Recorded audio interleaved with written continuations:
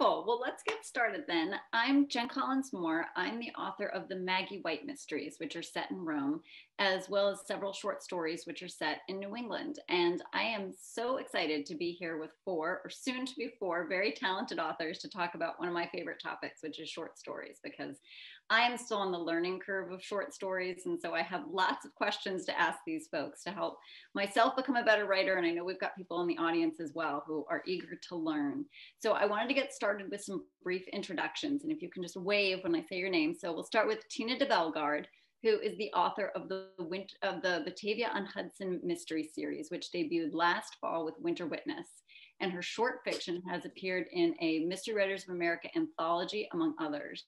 And before turning to writing full-time, Tina's been an exporter, a paralegal, a teacher, and a library clerk, all of which I'm sure make their way into your stories somehow. So I know we'll hear more about that.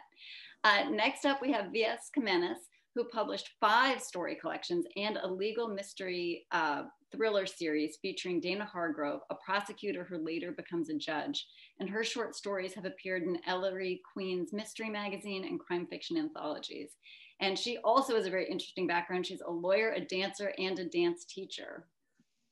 And we have Charles Salzberg, a former magazine journalist and nonfiction book writer and author of the Seamus-nominated Henry Swan series, Devil in the Hole, which was named by Suspense Magazine as one of the best crime novels in 2013, and the Seamus-nominated Second Storyman, winner of the Beverly Hills Book Award.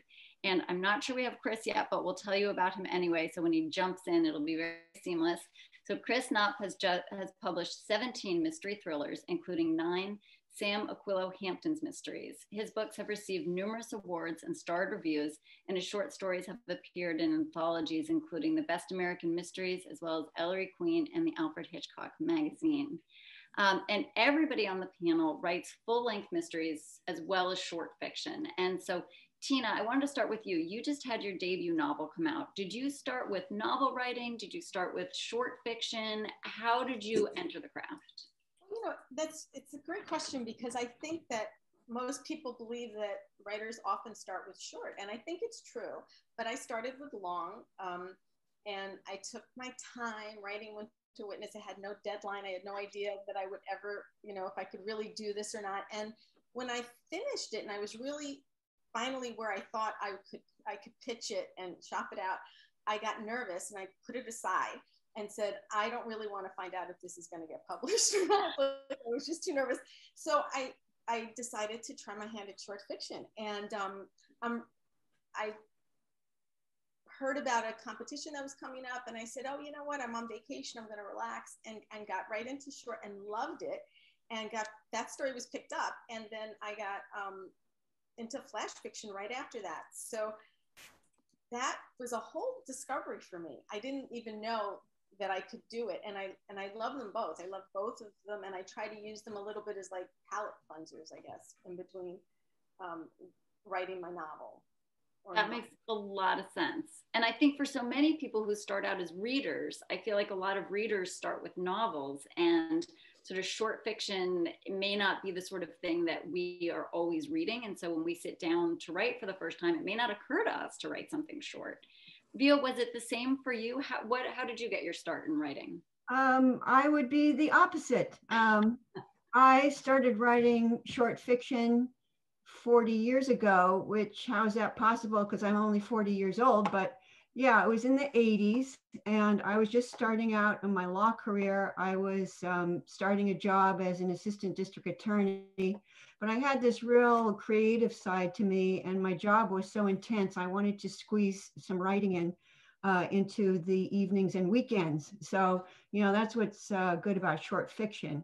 So that's how I started, and that was back in the day when we used to print everything out, put it in those manila envelopes with our self-addressed stamped envelopes, and wait excitedly by the mailbox for that little squib of a rejection slip. Sorry, goodbye. And then you'd get all thrilled when you would get a little editor comment written on it, which today, if you ever get an editor's personal comment on your writing, you should chalk that up as a really great thing, because usually they are the form rejections. But anyway, that was back in the day. There were quite a few more lit mags and magazines to submit to, and that has changed somewhat.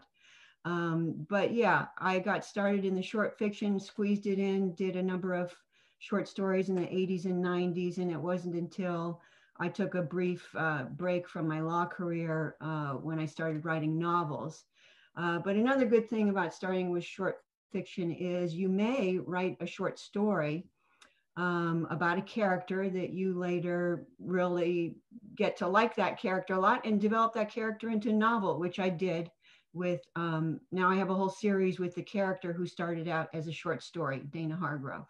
So that was kind of my journey. And when you started with Dana as a, or when you decided to make her a novelette, or put her into a full-length novel, what gave you the confidence to start writing a novel versus short? Because obviously it's a very different time undertaking. Well, that kind of evolved out of my work. Actually, at the point I started writing a novel, I had just worked on a huge Colombian narcotics cartel investigation. So I had this, my short story about Dana was when she was trying a misdemeanor case. That was when I was in misdemeanors as an assistant DA. So I wrote a misdemeanor case, and it was, I really liked her. And then 10 years, 15 years later, after I'd had this big experience with a big case, I decided to make her a rookie in a very complex case. And I just liked all of the different ethical conflicts that were involved in that. So that's how that happened. I love that. Now, Charles, you're a former journalist. So how did that inform you? Because I would imagine journalists are sort of very comfortable in the short form. Did that lead you to start with short fiction, or how did you get into it? Well, actually, I got into journalism accidentally. I always wanted to be a novelist. And then I realized that I wasn't going to make a living as a novelist.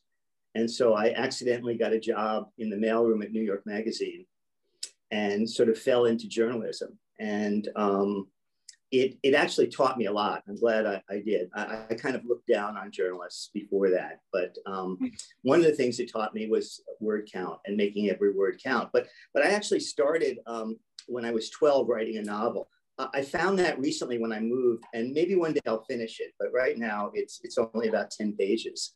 I always wanted to write novels and always did write novels. And I wrote a couple of short stories over the years, but I found it very difficult because I needed the space to sort of work out character and story. And I really I thought of short stories a little as poetry.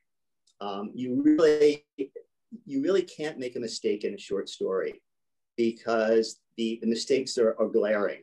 Where in a novel, you can make mistakes and sort of, people will sort of gloss over it. But I had to, because I got a call from a friend of mine, Kaylee Jones, who was editing the Long Island Noir, one of the noir series, one of the Akashic. And she said to me, because she knew that I had a novel out, Swan's Last Song, which had been nominated for Seamus. And so she asked me if I had a short story set in Long Island, a crime story. And I lied and said I do, because I learned as a journalist, you never say no. So I had about a week to write one. And I wrote one. I had the character of Swan already. So I wrote a short story with Swan, which became, which was taken, it's called The Star Burns Bright. And then I actually, because you also learn as a journalist never to waste anything, I used that short story as the first chapter of one of the Swan books. So that's how I sort of got into writing short stories and really like them, but they're really tough. The good thing is that you can be finished in a few days or a week, whereas a novel, you're talking about a year. You write much faster than I do, because both of those measures do not apply to me. Yeah, well, I'm a very fast typist. I can type 90 words a minute. Oh, I'm a fast typist too, but the words don't always flow. Yeah. But I'd love to dig in a little more to that craft conversation, because that idea of every word counting and not being able to hide your mistakes, I think, is one reason why it can be a very intimidating form. I think when people are getting into novel writing, they can think about, okay, I've got an outline, I've got a middle build, I need to have the climax.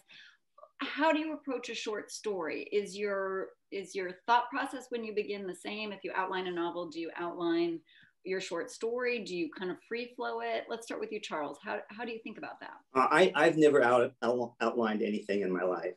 You know, I hated it as a kid when you had to give an outline. I don't know what's going to happen on the next page or the next sentence. I usually start with either character or a bit of dialogue or a first line. And so it is a different headspace. I mean, if I have a novel, I know I have a long time to develop something. With a short story, I've got to make sure that that I'm going in a trajectory that's going to be like 10 or 12 pages or whatever it's going to be. So it's very different. And I wish I could explain the process. I just can't. You know, it's like telling a long joke or a short joke. You know, you either can or you can't. Mm-hmm.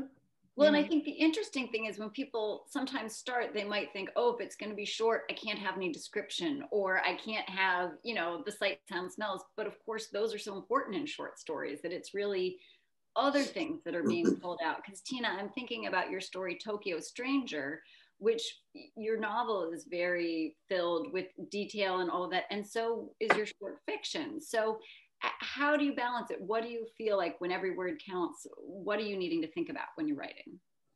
It's so interesting because short fiction, because I wrote long fiction first, right? Short fiction seriously influenced my long form writing going forward. And in Tokyo Stranger, for example, you know, one well-placed description, you know, the color of the dress or the rain, you know, or just those few details set you up. You know, he walks into the jazz club and all you need is a little bit, and people put themselves in there. And, you know, I think that's always a good thing to go by generally when you're writing, that you want to give the reader something to fill in. But of course, in short stories, even more so. Oh, I think Chris is joining us. I think we have Chris. We will hop him on in just a minute. I think that makes sense. Via, for you, because you started in the short world, when you went to long, was it sort of this sense of like, oh, I can write these long descriptions that I wanted to, or do you find you're still sort of very tight and short, or what's different for you with that space? Well, yeah, with a short story, I usually just start with a single idea, an image.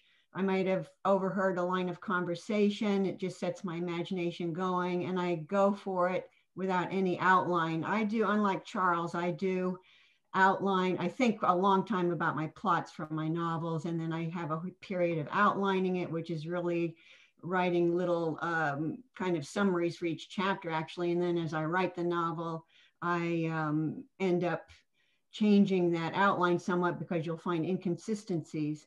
In a short story, no, I just start with the idea and I just go for it.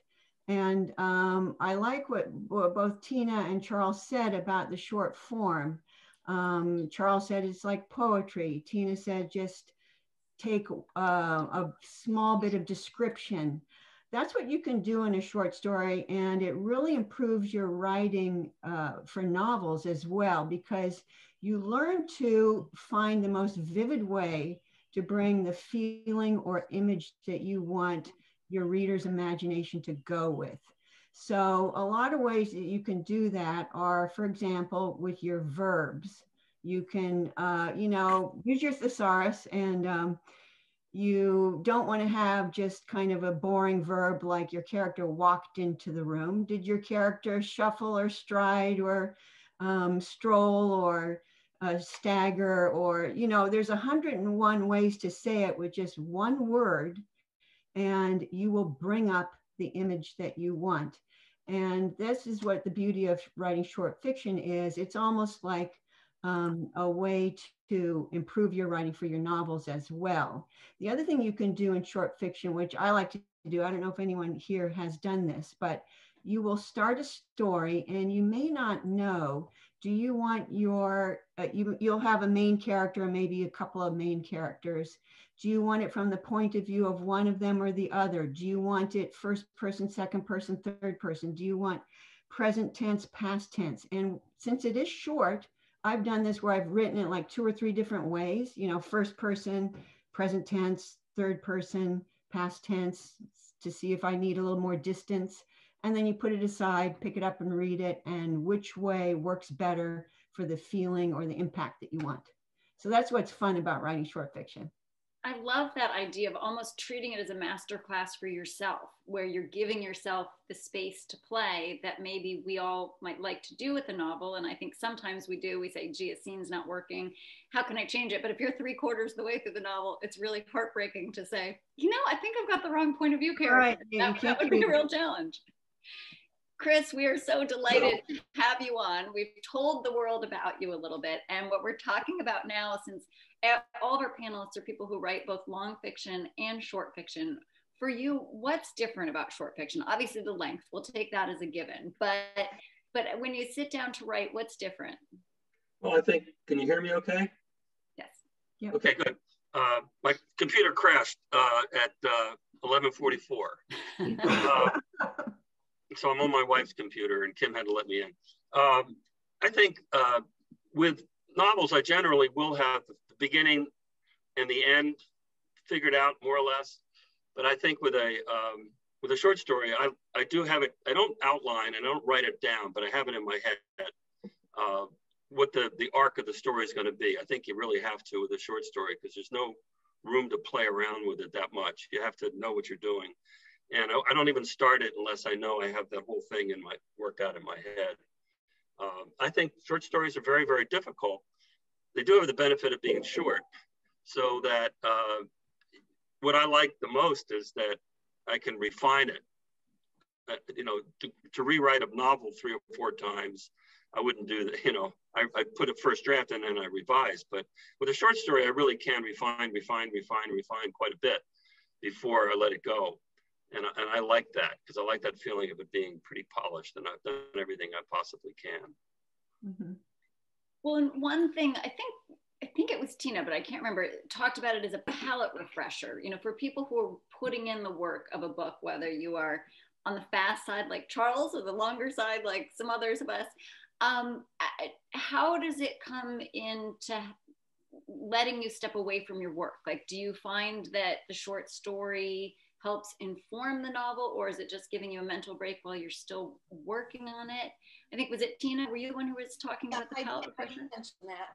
Yeah, what I find is that, you know, the decisions I make for my novel, right, before I start the book, from point of view and the tense and, you know, all those decisions are made and it's a series. So the pleasure of the short story is, I think Theo was mentioning, you play with POV tense and so you get that break in between. And sometimes I'll start my writing session with a little bit of short work, right? So before I sit to work on the next chapter of my book, I might fiddle with a flash piece or a short fiction, and it gets the creative juices flowing, but it's separate. And I find it really very much, not just between writing books, because I'm only on my second, but between writing sessions for my longer work. And I wanted to jump on what Charles had said about never outlining.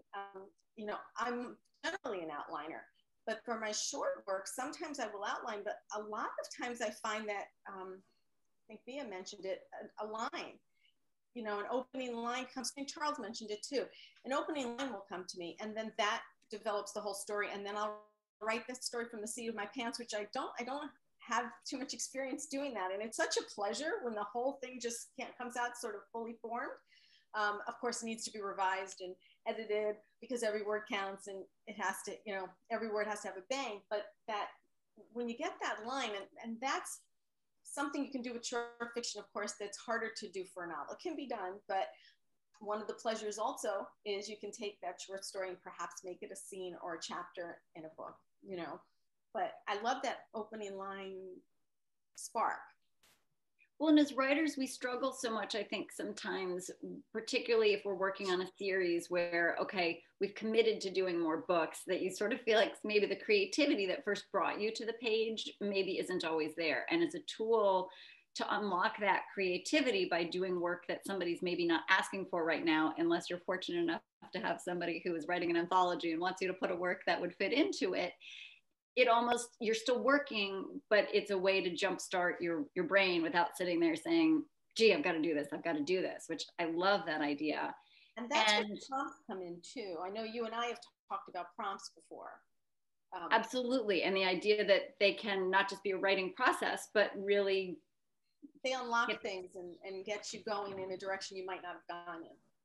Well, and the idea of discovering characters is really interesting because Via, you said you have a novel that started with a short story character who you wanted, or a whole series. You wanted to learn more about her and inhabit it.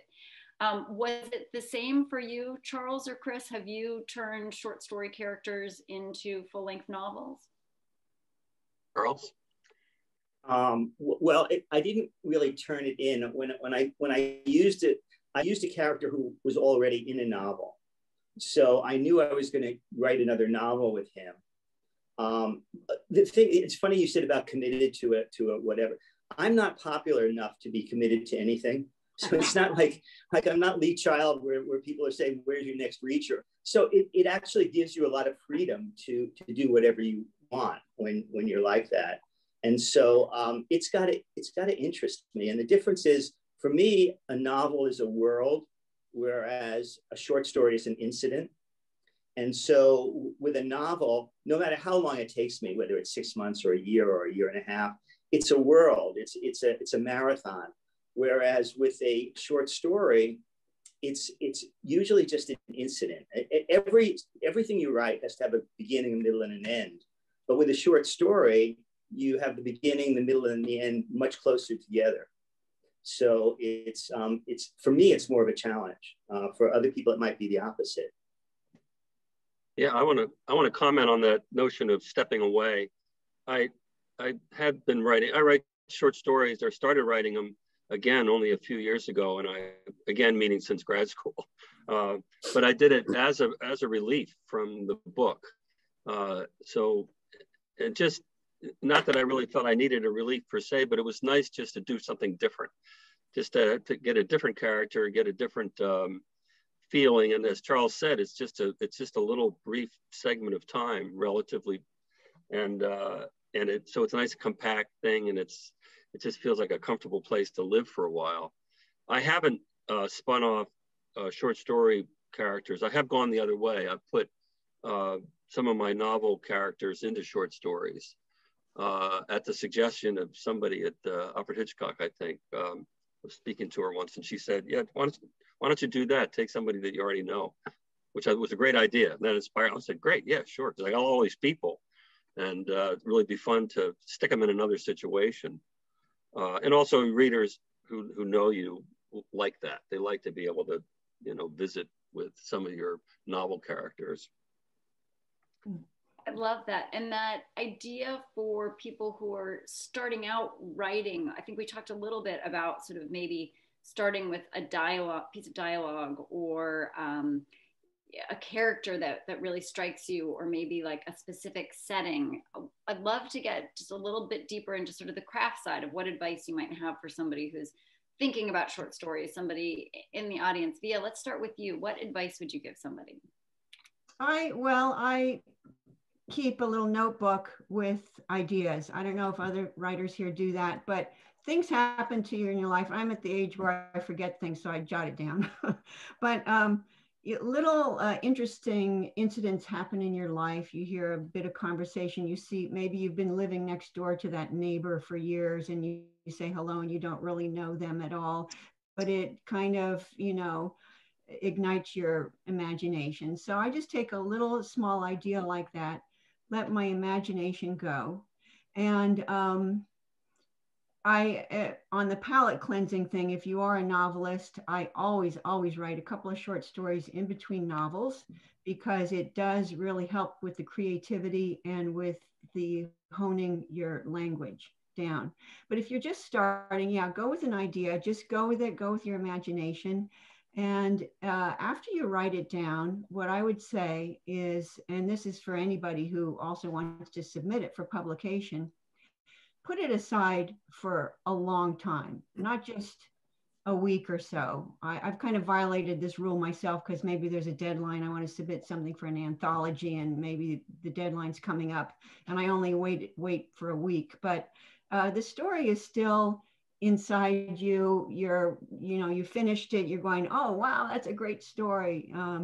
It's still inside you for quite a while. It's best really to put it aside for as long as you can until you've almost forgotten that you wrote it, and pick it up months later if you have the luxury of that time. Pick it up months later, look at it, read it out loud, definitely read it out loud to yourself, and you will say, oh, geez, that really needs a lot of work.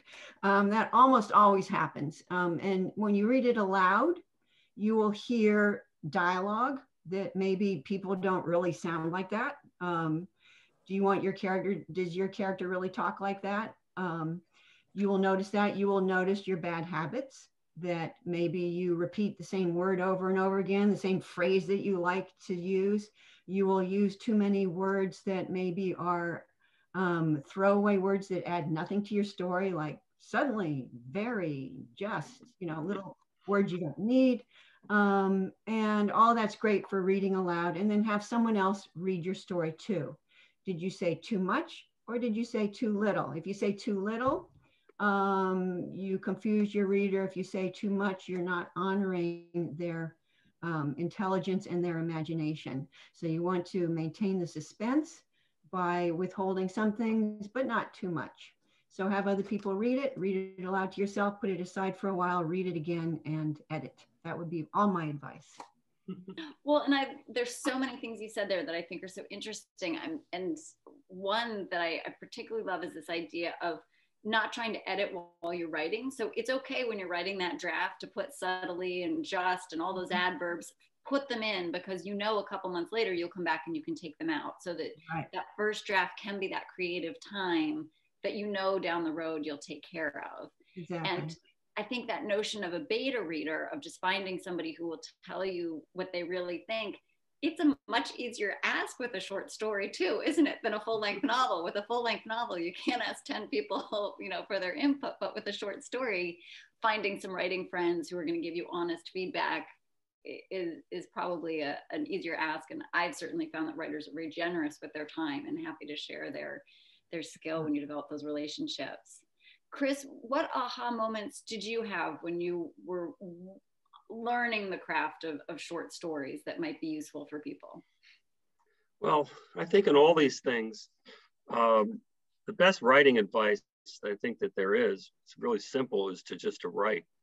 I think by the same token, people who tend to struggle, I think they think too much, and they plan and they plot and they deliberate and all that. And I just, it's Annie Lamott's book, Bird by Bird, I still think is the best of all those books. And she talks about the shitty first draft. And I think that's really, that's the best advice. It's just to write it all down and don't think, just write it. I mean, if you're not really sure where your story is going to go, if you don't have an ending in your head, it's okay. Just start writing the story. And you'll go through it. And at some point you'll either realize, oh, I've got a story here, or you'll, or you'll abandon it because it's not really going anywhere. Then write something else. I think, that to me is the heart and soul of the whole thing. I do have a little tip though. I have an oddball tip with short stories. Is that about maybe half of the stories I've written have been based on jokes.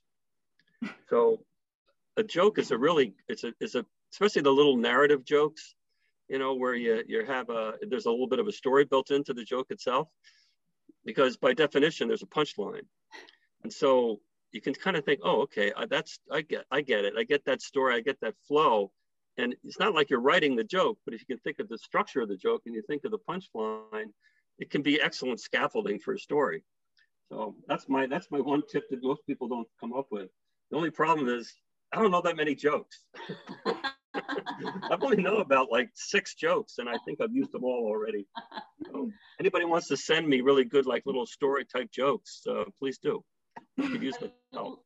I love that idea. I wrote one short story that was sort of a riff on an idea that came up in a children's book that I was like, oh, that would be an interesting setup for a murder, but using jokes, I think is brilliant, because I think that beginning, middle, and an end is an interesting question, particularly for people when they're writing short stories, because sometimes I think people find that they've written maybe a scene but not a story. Charles, do you have any thoughts for somebody who's sort of trying to figure out, well, how can I have somebody change in just, however many words, 10,000 words, or how do you think about that? I don't think about it. I'm more like, and the thing is, what I'm afraid, and everyone is different. So I don't, if I give advice, it's only about what I do, because everyone writes differently. I mean, Chris tends to need to know the beginning and the end. If I do that, I'm afraid if I outline or if I know too much, I will try to make the characters do something they wouldn't do ordinarily. Because when you create characters, they're real. And so I've always trusted that, and I've never gotten stuck yet, that I will know what they're going to, at the time that I need to know what they're going to do, I'm going to know.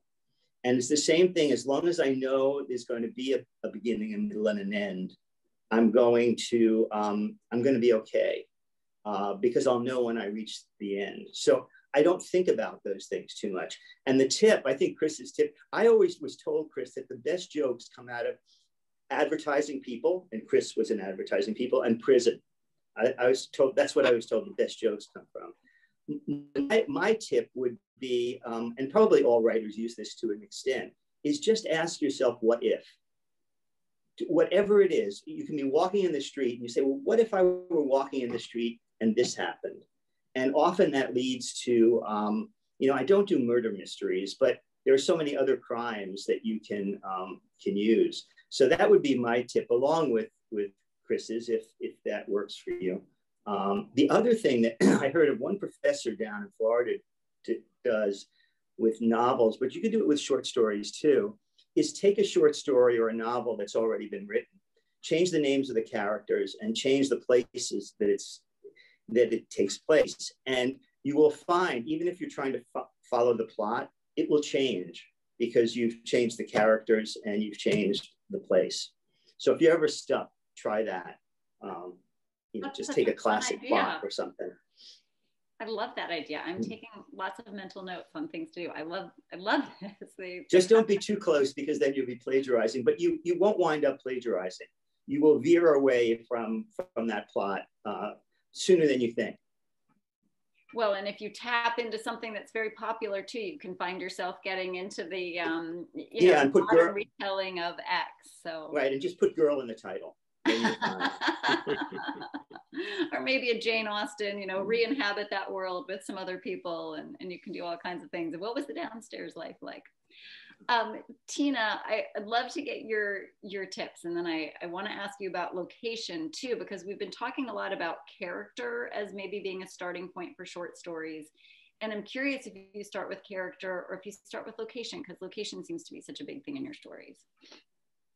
It is true. Location is a big deal, because I mentioned this in my cocktail hour last night. I'm very much Japanophile because my son lives there, and I'm immersing myself in their culture and their literature.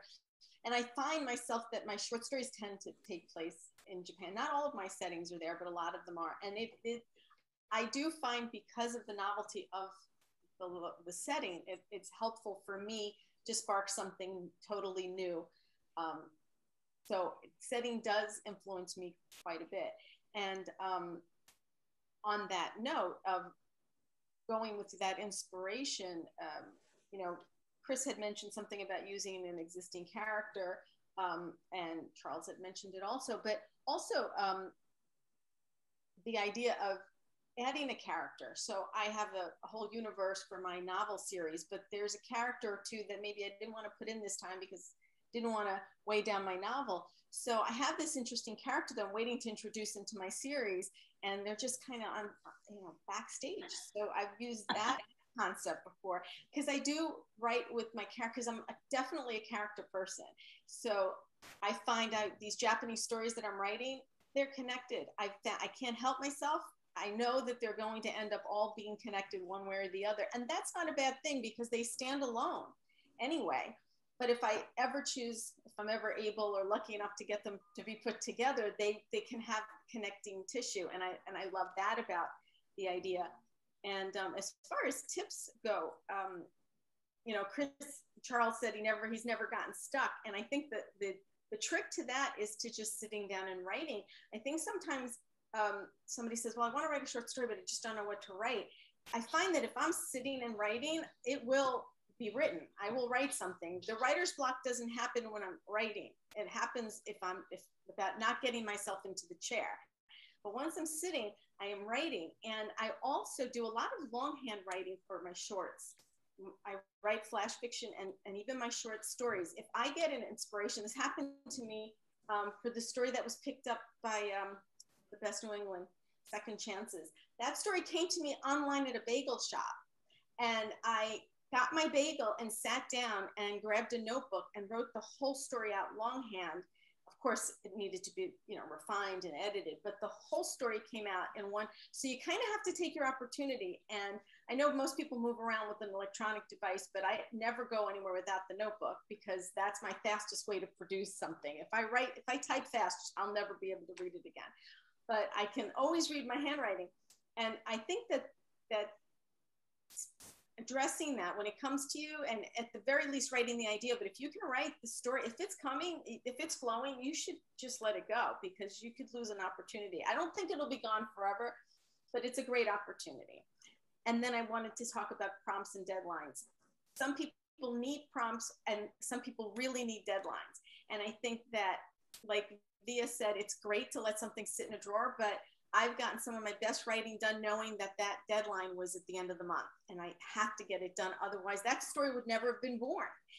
And that story is born the way it is because they gave me a prompt. And I might not have written that story at all without the prompt. I think a prompt is like your best friend, a writer's best friend. And I don't think people should shy away from them at all. I know some people don't work with prompts, but I think you should consider them. I think they stretch your muscles. Well, and prompts is a great lead into, because I want to talk about some of the practicalities of publishing stories. And lots of anthologies have prompts. And I always wondered, were the stories written for the prompt? Or did people have a prompt or did they have a story and they saw the prompt and said, I think I can make a couple changes. I know that was my experience with some stories.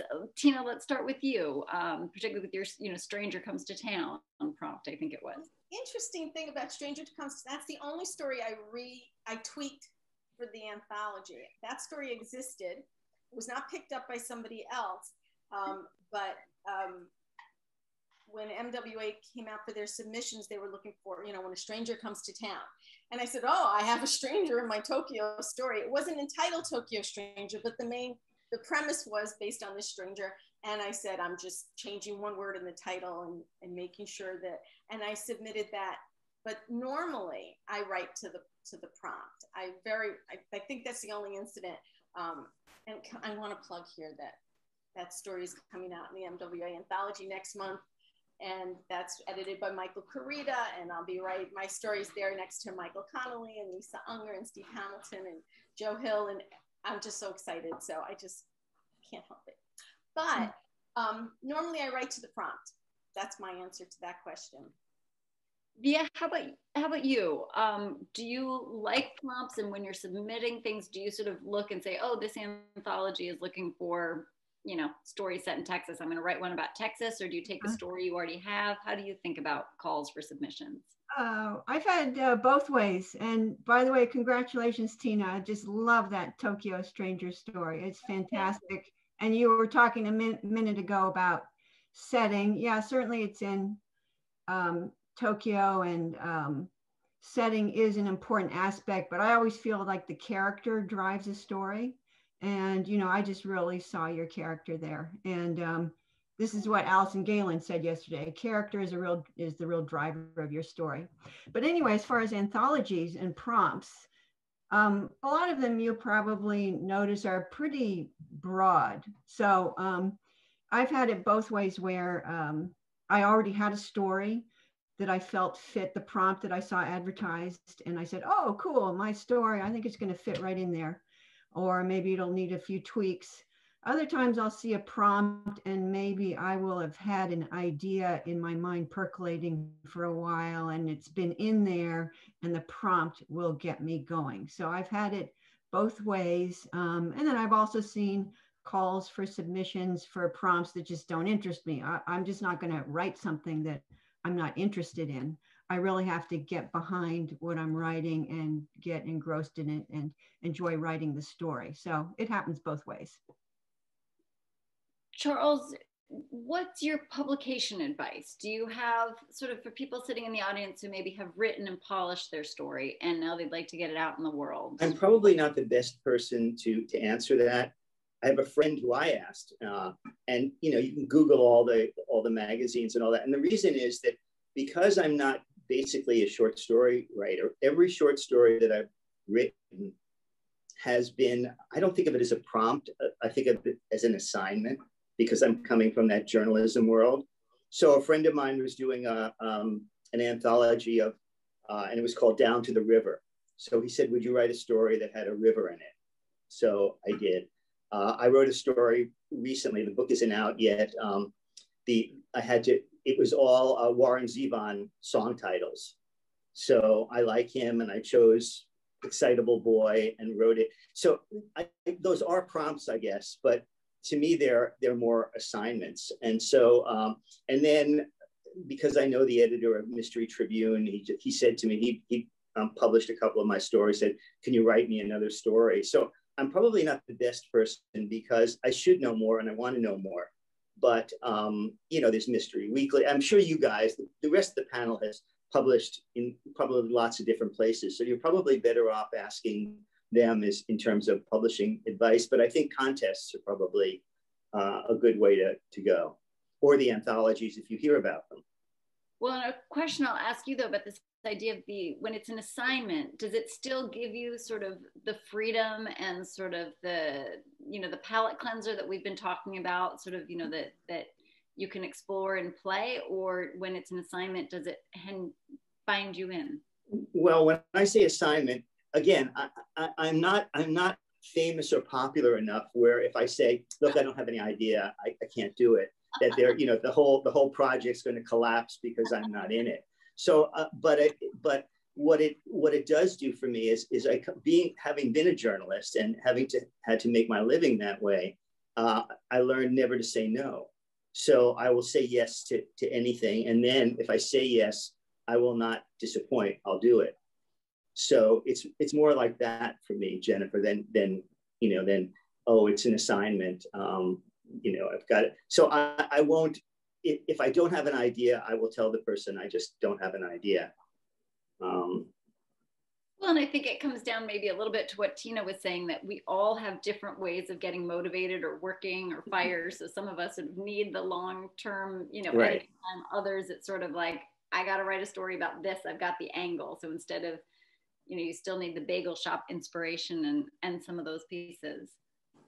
Chris, do you have any thoughts on submission? I know the people in the audience, I think, can do Googling and things like that about, Ellery Queen wants this length or that length. But in terms of sort of how to approach the submission process, have you found anything useful?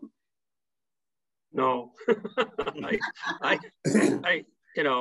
feel very fortunate. I've gotten, I placed my stories in all the places you'd want to be, and I just submit them and hope that they like them. I don't really, especially the more open-ended type magazines and journals and things. I do like a prompt that's wide open. I'm also in that book with Charles, the River book, and that's pretty easy. It's a river, so all we needed to do is to have a river. The Best of New England stories, I've been in several of those, and you just have to be in New England, so that's not that hard. There is a contest. Some people really like this stuff, and there's a giant contest called NYC Midnight. They do a couple different versions, but there's a short story, there's a flash fiction and a short story one, And I have friends who love that thing because they actually give you 3 prompts. So it's a pretty tight box. Sometimes I think that's okay. Other times I think I just can't do this. I can't put these pieces together. I'm not feeling it. So I don't always, I mean, I enter sometimes, they give you like 3 shots and then you get eliminated, and that makes you humble. I want to go back to Charles mentioned advertising and comedy. Advertising, I was a copywriter for many years, and we're most inspired by stand-up comics. And we often talked about how you really want to go to a comedic kind of sensibility when you're writing copy, even if it isn't funny, because there's a term that we use called surprising but relevant, meaning that you get to a place in the narrative or the ad or whatever where something happens that kind of sort of surprising, which is a delightful thing, but it's relevant to the story. So it makes sense. It connects into everything, but you weren't expecting it. And stand-up comics are the best at that. So I think all copywriters love, to sort of feed off of that kind of sensibility. And as far as submitting, I have other friends who write a lot of short stories. It's the rule of, if you want to write, just write. So just keep writing stuff and writing stuff. Also, if you want to get published, keep submitting. Submit. It's okay. Just do it. I lose track of where they all are sometimes, but I have 2 friends in a writers group who last year both got published for the first time, and they tried and they submitted a lot of stuff and they never got discouraged, and they learned in the process. You learn things. And the only other thing I'll mention is that you follow the submission guidelines exactly. Do not deviate even a little tiny bit, not even a little itsy bitsy bit. Everything has to be exactly what they tell you to do. I've worked as an editor as well, so I know when I see something that has something isn't what we asked for, you're going to get. So it's a simple thing, just to be subservient to that. Can I add something to that, Jen? Please. And that is to read the magazine. Don't just send it without reading it, because you will learn so much by reading the magazine. You'll know, for instance, that I think that, profanity doesn't go for, with Alfred Hitchcock magazine or whatever, but don't just send it without reading at least one copy of the magazine. Well, and I think that idea is a great one too, for when we've talked about the tips for writing short stories. Maybe it goes without saying, but reading lots of short stories is another great way to make sure that you understand it's not just a shorter version of a novel, but how are people doing it and how are people doing it well. Read outside the genre. I'm sorry, just real quick. Read outside the genre. Read the greats. Read Chekhov and Salinger and Ernest Hemingway and Fitzgerald. I mean, the people who were really, that I would take much more inspiration from that than from the mystery world, because you're going to be in that anyway. But as far as artistic enlightenment, that's my suggestion. Now, we've had a couple more questions about contests, and a question on definition. Flash fiction came up, and I know that Tina talked about it a little bit in the chat, but Tina, do you want to talk a little bit more about flash fiction and just what people might want to know about it or think about it? Yeah, I stumbled on it. Flash fiction is usually, I know the rules seem to be evolving there, but under 1,000 words, and microfiction are under 100 maybe. There are competitions out. That's how I found out about it. Go to your social media platforms. The ones, I think Twitter is great for this, because you can hear about a lot of different organizations, e-zines, competitions on Twitter. And as people post, they just submitted something or they're waiting to hear, you can learn about them and Google them and get involved, right? And what I find about flash fiction, and that you have to be really careful about, and I think Charles was saying that in short stories, you have to make sure that it is not just the incident, right? You need the whole arc of a story. And in flash fiction, that's really hard. And what you'll find in some of the competitions is that you can write something really evocative, really interesting. People might love it, but it might not get chosen because it doesn't have a story in it, right? So I think that's the hardest part. But what you kind of have to try your hand at it. And that's where prompts and deadlines come in, right? They're very good with prompts in flash fiction, because I don't see too many instances where they're looking for just submissions. They're usually looking for flash fiction submissions on a topic or a theme or something.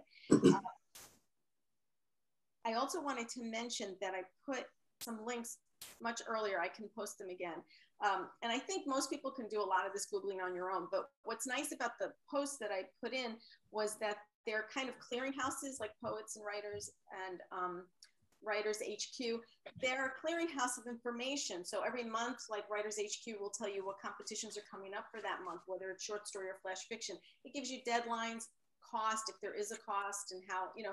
So sometimes the hardest part is even knowing where to submit. We know some of the obvious, but we only know the obvious because we know them now. We only know them because, you know, I didn't know them 2 years ago, right? So there are people in the audience who don't know where to start. So I think those sources, those posts are farther up. Like I said, I'll post them again. Just kind of get out there. And that advice that Charles gave about reading before you submit, and that's for anything, for a competition or whatever, because you could be completely out in left field. And the other thing is to read, if you get feedback, if you're lucky enough to get feedback on short fiction, and that's hard, but sometimes you do, take it, you know, really pay attention to it. But flash fiction is really the true, you know, where every word counts. And my biggest piece of advice for flash fiction, especially if you're going to write microfiction, that's 100 words, is make sure your title does a lot of heavy lifting, so you're not wasting any words. And like somebody else said, you can get readers. Short fiction, you can have a lot of people look at, because especially flash fiction. But flash fiction, not everybody likes to even read. Forget about write. So. Well, and that's a nice, very practical tip. And I think like another practical thing for people who are maybe working on their first novel to know about short fiction is that having a publication credential is a very nice thing when you're sending out your query letters. It just gives agents a confidence that, okay, it might be worth me opening and reading the first couple pages because somebody has said this person can write. Yeah, I agree with you. And I have one other thing I wanted to mention.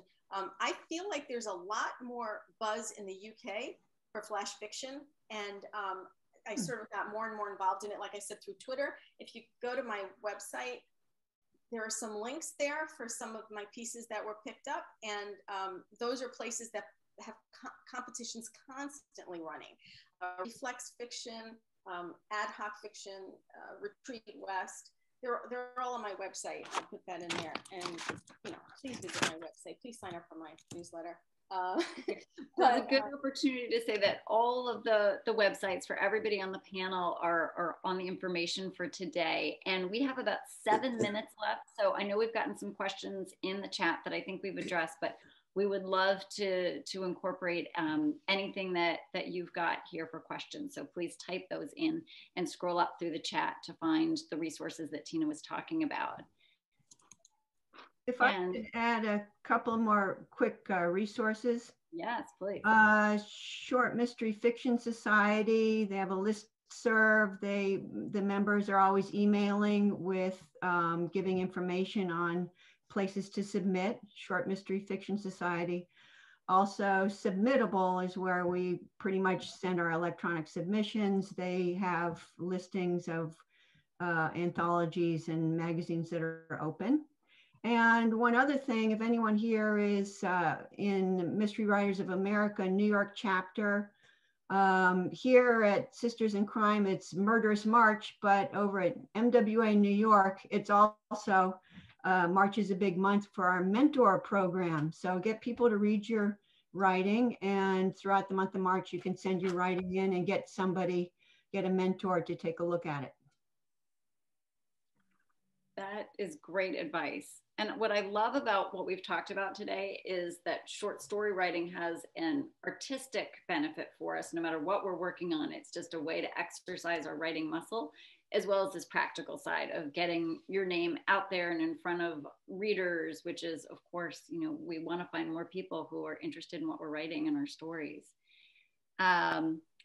And I think that since we have just about 5 minutes left, I am just going to ask the quick speed question of what you're writing right now, whether it's a short story or long form. Chris, I'm going to start with you. What are you working on these days? Well, I've got a couple of full novel manuscripts in the drawer that I go back and forth at during the COVID time. I just finished a short story on assignment about 2 weeks ago. So I'm not really doing anything. I'm writing email right now. Which is an art in and of itself, a topic for another panel.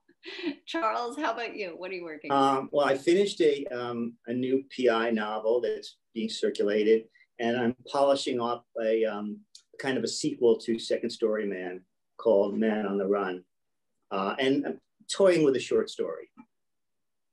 I love hearing when people have multiple projects going at once, because very inspiring for me. I tend to have a very one direction mind. And so you guys have given me so much to think about. It also gives me an excuse not to do any of them. There's always that new project. Yeah. Yeah, I can't decide which to go back to. So, Via, what are you working on? I'm working on my 6th and plan to be my last Dana Hargrove novel, and I'm about halfway through it. And I also have 3 or 4 short stories I wrote during our tough year, and they're out in the world, hopefully trying to find a home in a magazine. Now, is there a potential for you to be like a Conan Doyle situation where people aren't going to let you walk away from Dana? It's going to be hard to say goodbye. I don't know. Well, the thing is, my novels are all spaced 5 or 6 years apart. So the first novel, she's 26, and this novel, she's 60 years old. So I could go back and fill in between if I want, but we'll wait and see. My friend Reed Coleman said that he stopped the Mo series because he didn't want to have him solving crimes in the old age home. Yeah. I'm going to stop at 60. That's a good age. Cool. Tina, how about you? What are you working on these days? I just finished the first draft of the second book of my series, so Dead Man's Leap. And then I'm outlining book 3. That's going to take place in Japan. And I'm working on that outline, Charles. And I'm also working on a memoir in Flash, because I'm enjoying my Flash, but I noticed that a lot of my Flash, just like my short stories tend to be set in Japan, my Flash fiction tends to be prompted by my childhood experiences. So I think I'm going to string those together. So I'm trying to work on that. And I have some pandemic stories, and I can't decide whether or not to work on. I can't decide if there's an audience yet for them, but I swore at the beginning I would never write anything about the pandemic. But I ended up with a couple of stories I really want to work on. So we'll see. That all sounds great. I am excited to read more of your work. I hope everyone signs up for your websites. The links are all available, and just you guys have given me so much to think about. This is wonderful. Thank you, everybody, and thank you to the audience for the great questions. Thank you, Jen. You were great. Thank you, Jen. Jen. Yes, nice job.